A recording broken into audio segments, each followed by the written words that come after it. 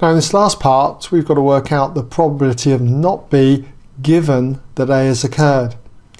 There's two ways that you can do this. Well, the first way that springs to mind is just simply because the events are independent, that is that not B is totally unaffected by A's occurrence, means that this is exactly the same as the probability of not B.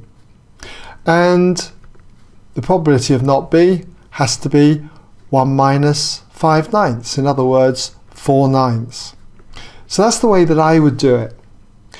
The alternative way is to do it via this formula, the conditional probability formula, which you generally find in most formula books.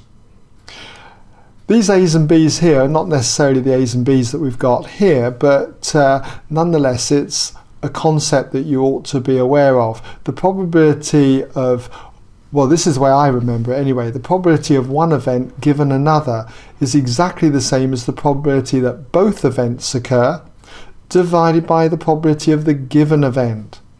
So if I was using this formula here, the alternative way is to say the probability of not B given A is exactly the same as the probability that both events occur, so that would be the probability of not B and A occurring, divided by the probability of the given event, okay?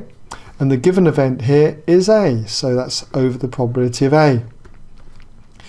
Now, we know that the events are independent. We're told that A and B are independent, so not B and A should be independent.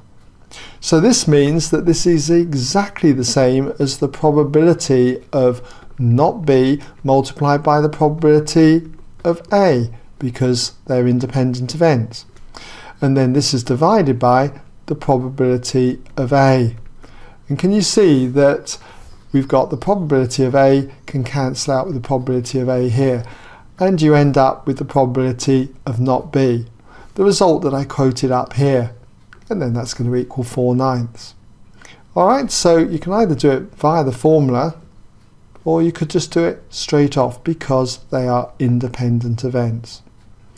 So, hope that's given you some idea of how to go about that part of the question. Okay?